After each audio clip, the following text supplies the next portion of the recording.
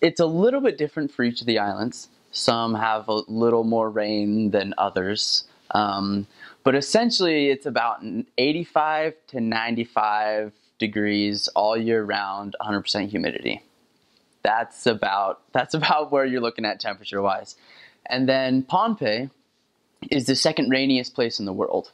So lots and lots of rain there. You can expect rain almost on a daily basis. Like they do have a rainy season and a more rainy season, but it all kind of feels like the same amount of weather. So the missionaries there are actually allowed to wear Crocs instead of regular proselyting shoes, just because in walking in trails and through the jungle and wading through rivers and things to get to investigators, then you just get routinely soaked.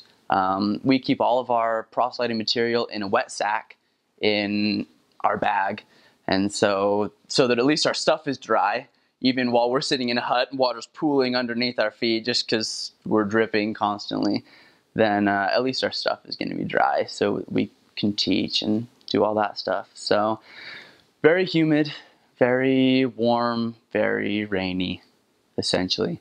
So the other islands, Yap is also very rainy. Palau is a little nicer. It's kind of the Japanese equivalent of Hawaii.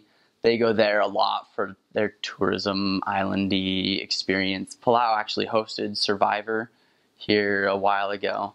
So not a lot going on out on these islands. Guam and Saipan are a little bit more dry, relatively speaking. I mean, they still get rain frequently, but Chuuk and Koh Sarai are also pretty rainy, but probably a little bit cooler than Pohnpei is. So there's the weather. That's not much to say. Rainy, hot, and humid.